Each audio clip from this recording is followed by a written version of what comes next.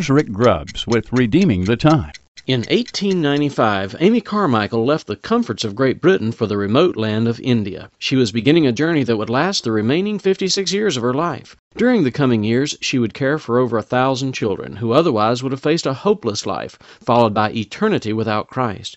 She would write nearly 36 books that continue to stir souls a century later. Her life was characterized by total, humble obedience to Christ and a deep desire to do all she could for Him. Amy Carmichael once said, "We will have all eternity to celebrate the victory, but only a few hours before sunset."